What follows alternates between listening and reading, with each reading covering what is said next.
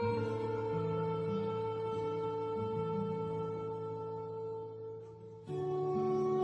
is written, "Man shall not live by bread alone, but by every word that proceedeth out of the mouth of God." Welcome to the teaching ministry of Life-Changing Ministries International with Dr. E.K.D. Quick.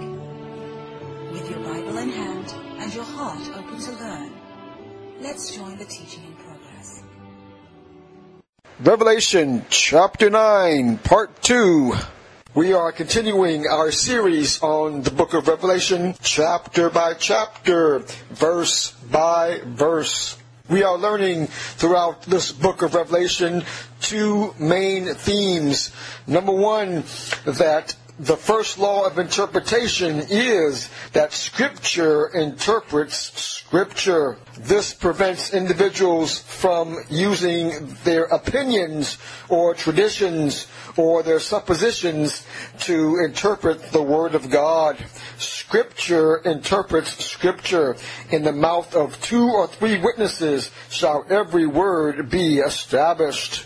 We are also learning that the book of Revelation has an abundance of symbolic language. And even though the Bible uses symbolic language throughout the Old and New Testaments, and specifically throughout the book of Revelation, the main theme is to understand that all symbolic language still has a literal meaning, a very practical meaning that applies to us in the present tense. And as we are learning more about the Great Tribulation, we are learning that God does not need man-made devices to judge the world. God does not need nuclear bombs to judge the world. And God is not using man-made devices to judge the world. God himself bears witness to this methodology of using the weather, supernatural phenomena, as a part of his judgment. The book of Isaiah, chapter 13, gives witness on God using the weapons of his indignation. God not using man-made weapons as part of his judgment during the Great Tribulation, but the weapons of his indignation. Furthermore, Scriptures teach in Psalm 18, verse 13, "The Lord also thundered in the heavens, and the highest gave his voice, hailstones and coals of fire." Not only will we witness 100-pound hailstones during the Great Tribulation, but these coals of fire may be the very volcanic boulders that spew out from volcanoes and from the fissures that crack the Earth's surface. God is using supernatural intervention, so much so that we've learned in chapter 6, individuals hiding in the rocks and caves of the mountains look up and understand that the judgment is coming from on high and not from man. God is using supernatural weather phenomenon to bring down judgment on the world. God is using supernatural hurricanes that cannot be measured, supernatural tornadoes that cannot be measured, earthquakes both in frequency and in intensity, volcanic eruptions that happen in known volcanoes, and as fissures begin to crack the Earth's surface in the land and the sea, molten lava spews up to change the very geographic structure of the world, to remove mountains and islands from their places. Molten lava and gargantuan boulders, fiery boulders that spew out and pepper the earth from the volcanic activity and the fissures across the globe. Storm surge, winds, global fires, meteor showers, and such like is God using to bring down his wrath on a rejecting world that refuses to receive the love of God through Jesus Christ. In addition to the Great Tribulation judgment, we are learning the two main purposes of the Great Tribulation is to bring Israel back to repentance, to receive Jesus Christ as Lord and Savior, to receive Jesus Christ as their Messiah, and receive salvation and deliverance through Christ. And for the Gentiles that have missed the rapture and were left behind, to also bring them to the saving knowledge of the Lord Jesus Christ. Individuals will begin to look during the Great Tribulation to man and to government, global government, to save them in the form of the Antichrist. And eventually, this global government, this Antichrist, and the false prophet, through their actions, will cause the world to continue to implode. Verse number 13 through 15. And the sixth angel sounded, and I heard a voice from the four horns of the golden altar which is before God, saying to the sixth angel which had the trumpet, Loose the four angels which are bound in the great river Euphrates. And the four angels were loosed, which were prepared for an hour, and a day, and a month, and a year, for to slay the third part of men. Here we see in verse 13, the four horns speak of power. The golden altar speaks of God's deity, and by way he instructs his will to be carried out by others during this great tribulation. Verse 14 speaks of specific demons that were bound up during these past eons of time, and now they are loosed for a specific purpose to wreak havoc during the Great Tribulation. These are not fallen angels that are roving the earth as we speak. These are great principalities. These are great chief demons that were bound up for a specific season, the Great Tribulation. These are the generals in Satan's hierarchy of demonic warfare. These are similar to principalities because they're over a certain region bound in the great river Euphrates. This is spoken of in the book of Daniel, chapter 10, where Daniel speaks of the principality of Grecia and the principality of Persia. These are great general demons that guide nations into destruction. The principality of Grecia over the Greek Empire, the principality of Persia over the Persian Empire. We know this also from chapter 16, where demons are going to lead kings unto the battle of Armageddon. Wicked nations and unsaved nations are being led by principalities, demonic spirits that reign over them and lead and guide them to destructive behavior throughout the earth. Verse 15 speaks of a specific time when these particular demons are loosed. They have a specific time period for waging warfare during the Great Tribulation. Verse 15 also speaks of a specific number of casualties during this time of this particular sixth trumpet. We know that from previous readings in chapter 6, 1/4 of the world will be destroyed. We here read in chapter 9 where 1/3 of the remaining individuals will be destroyed. This is not counting 1/3 of all life in the sea, both man and beast, in chapter 8, nor speaking of 2/3 of the region of Israel and around, according to Zechariah chapter 13. During this time, more than half of the world has been destroyed. And we have yet to have the seventh trumpet, nor the seven bowl judgments be fulfilled. Verse 15 speaks of slaying the third part of men. These demonic angels will be responsible for 1/3 of the remaining earth being destroyed. Verse number 16 through 19. And the number of the army of the horsemen were 200,000. And I heard the number of them. And thus I saw the horses in the vision, and them that sat on them, having breastplates of fire, and of jacinth, and of brimstone. And the heads of the horses were as the heads of lions, and out of their mouths issued fire, and smoke, and brimstone. By these three was the third part of men killed, by the fire, by the smoke, and by the brimstone, which issued out of their mouths. For their power is in their mouth, and in their tails. For their tails were like unto serpents, and had heads, and with them they do hurt. Here in verse 16, we have a demonic account of these fallen angels. These particular army of horsemen are not human, for these scriptures speak of demonic attack, demonic warfare, and the weapons that these particular demons are using are not of human origin, nor of human device, nor of human invention.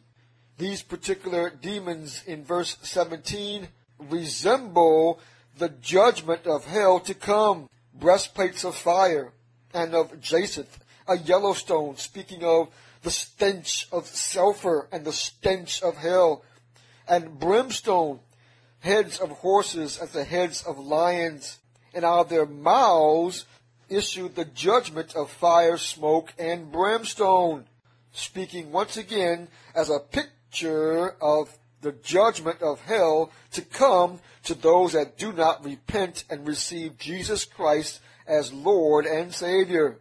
Verse 18 speaks of how a third part of the remaining earth were killed by these particular demonic devices. This has scriptural authority teaching us that not only are these not human soldiers, but demonic soldiers using demonic attacks. 2 Thessalonians chapter 2, Paul speaks of the Antichrist using lying wonders as being demonically powered during the Great Tribulation. The book of Exodus speaks of wicked priests attacking Moses with changing their rods into serpents. The book of Revelation teaches that the false prophet will call down fire from heaven to get people to believe on the Antichrist. These are lying wonders. Demons can perpetrate lying wonders. They can manipulate natural phenomena in order to deceive men on the earth. And here, these demons are manipulating natural phenomena to hurt men and to kill men on the earth. These attacks coming from these demons are literal. They provide death and they provide torment. Verse 19 speaks again of their torment as per their tails like serpents, and their intelligence in terms of their schemes, methodologies, and wiles and demonic strategies as referencing them having heads. These particular demons in the sixth trumpet and in the fifth trumpet were demons that were bound up for thousands of years. There are many reasons why these demons were bound up and not allowed to roam the earth as other demons do today. These demons were bound up, number one, to stop the filth and the spiritual demonic fornication that was taking place in Genesis chapter 6. And this abyss, this bottomless pit, was created that they may be bound up in it. Also, these individuals have such catastrophe and calamity and destruction in their path that they had to be bound up for a season until that particular catastrophe and calamity can be used during the Great Tribulation. These particular demons in the fifth trumpet and the sixth trumpet are also now bringing into the world increased demonic activity as never seen before. These individual demons in the fifth trumpet and sixth trumpet are bringing increased temptations as never seen before. These particular demons in the fifth and sixth trumpet are bringing increased deceptions as never seen before, increased delusions as never seen before, increased demonic possessions as never seen before. The world is going to receive such an onslaught of demonic activity during the Great Tribulation, individuals are going to suffer heinous and catastrophic torment. These particular demons, I believe, during the Great Tribulation will demonically possess individuals today that are being cloned.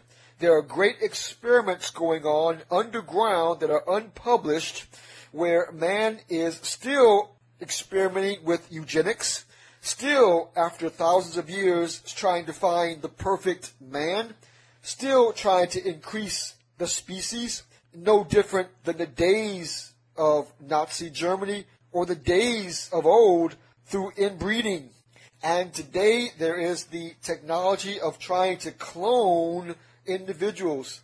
Mankind has the power to manipulate DNA, to clone and to create humans, but mankind cannot create a spirit.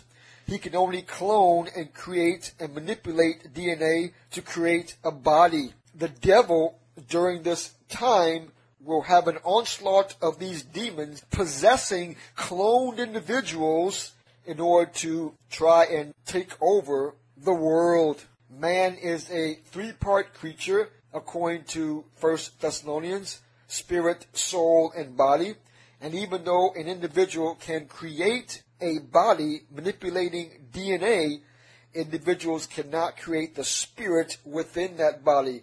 That spirit comes from God himself. And if mankind is manipulating DNA in the form of eugenics, attempting to clone a race of individuals, they may be able to manipulate DNA to create bodies, but the devil is going to come with these millions of fallen demons to possess these particular clones. Verse number 20 and 21, and the rest of the men which were not killed by these plagues, yet repented not of the works of their hands, that they should not worship devils and idols of gold and silver and brass and stone and of wood, which neither can see, nor hear, nor walk. Neither repented they of their murders, nor of their sorceries, nor of their fornication, nor of their thefts. Here we see the hardness of hearts of mankind during the Great Tribulation. Here we see that some men are so hard that only the Great Tribulation can bring them to their knees. Some will cry out and be converted during this time. Some will repent during the preaching of the 144,000 Jews and the two witnesses that we shall read about in chapter 11. And some men, unfortunately, according to this particular verse and others, will resist the hand of God and not repent, despite the supernatural phenomenon of the Great Tribulation, killing billions of people with hurricanes, typhoons, global fires, volcanic activity, tidal waves, tsunamis, earthquakes, and such like. Individuals will refuse to repent despite the onslaught of demonic warfare that torments individuals to the point where they want to die but can't die. Some men will still refuse to repent. This speaks of the choice that we have within ourselves to choose the love of God and repent through faith in Jesus Christ for the remission of our sins, or to resist the love of God and die in their sins. Verse 20 speaks of repenting not of the works of their hands. This speaks of individuals not trusting God by faith, but trusting in their own efforts, trusting that they are good enough to earn their way to salvation, trusting in comparing and contrasting themselves with others, that they are worthy to receive a heavenly reward. Verse 20 speaks of their worshiping of devils or demons. This is a warning given by Paul in 1 Corinthians chapter 10, verse 20, as he quotes Deuteronomy chapter 32. Paul says that the things with the Gentiles sacrifice, they sacrifice to devils or demons, and not to God. And I would not that you should have fellowship with demons. Paul is not only speaking of the Corinthian church making sacrifice to devils by the offering up of their food, but this also speaks to individuals that are actually fellowshipping with demons and do not know it. Individuals that have a lifestyle of fornication are being deceived by demons. Individuals that have a lifestyle of murder are being deceived by demons. In their mind, those things are justified. In their mind, those things are okay. And they are being deceived. Jesus Christ taught often through the scriptures, be not deceived.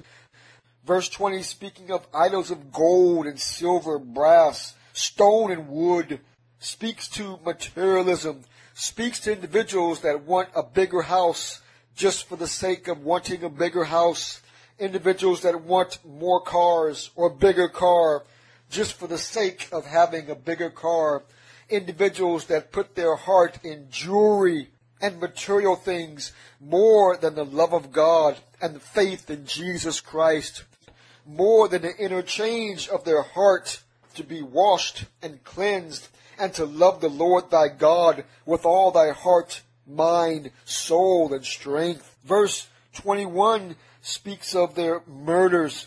This is not just murder of the shedding of blood physically.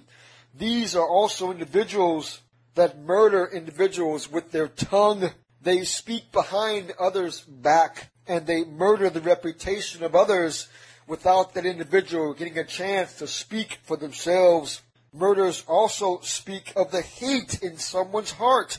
1 John 3, verse 15, if an individual hates his brother, he is a murderer. This speaks also to the murder through abortion, the innocent baby in the womb. Proverbs 6 speaks of hands that shed innocent blood. We are living in a generation where over 5,000 babies are being aborted every day. This particular country, because of this endorsement and the endorsement of materialism and the endorsement of homosexuality, is now under the judgment of God. This nation needs a spiritual and national revival. Verse 21 also speaks of sorceries. This is the Greek word pharmakia, where we get our word pharmacy from. This speaks of individuals that are consumed with drugs and alcohol, both the using of it and the selling of it. And we are living in the world where drugs and alcohol are rampant, and illegal drugs throughout the world are becoming decriminalized. There's a great deception and wave throughout the world of drug and alcohol use, where individuals are escaping reality, where individuals are trying to seek happiness and joy and excitement through drugs and alcohol. Paul said, be not drunk with wine, don't seek your happiness through wine, but be filled with the Spirit. Verse 21 speaks of their fornication. This is sex outside of marriage. This is the Greek word porneia, where we get our word pornography from. So under the umbrella of pornography, under the umbrella of porneia, under the umbrella of this word fornication, is all type of sexual behavior and activity outside of marriage, including deviant sexual behavior. Verse 21 speaks of their thefts. This is individuals committing both white-collar theft and blue-collar theft. Individuals that may steal from their job what they consider as small items that may not be missed, to include individuals that have million-dollar Ponzi schemes.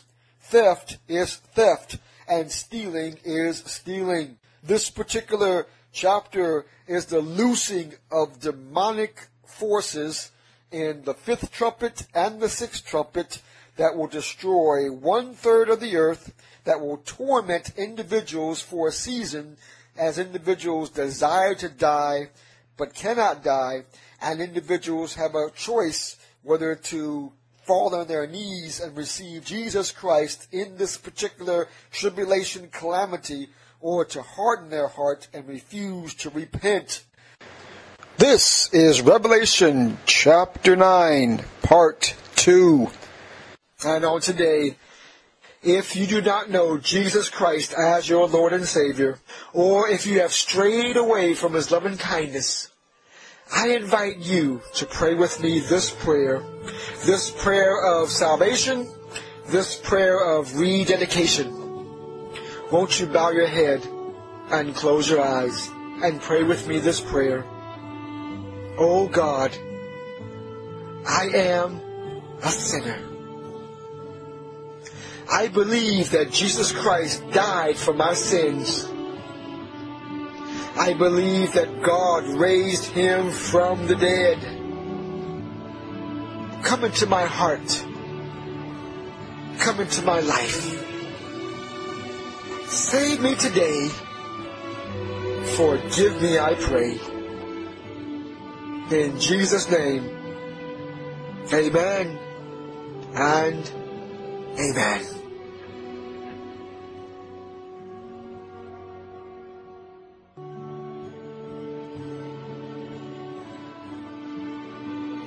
Thank you for listening to the teaching ministry of Life Changing Ministries International. LCMI is a Christian non-denominational teaching ministry based solely on the Holy Bible, dedicated to pleasing God, glorifying Jesus Christ, and ensuring that the Bible is the foundation in everything this ministry proclaims and endorses. For more information, log on to our website at lifechangingministries.com. Please join us again next time for more Bible teaching. And remember, we have the victory through Jesus Christ.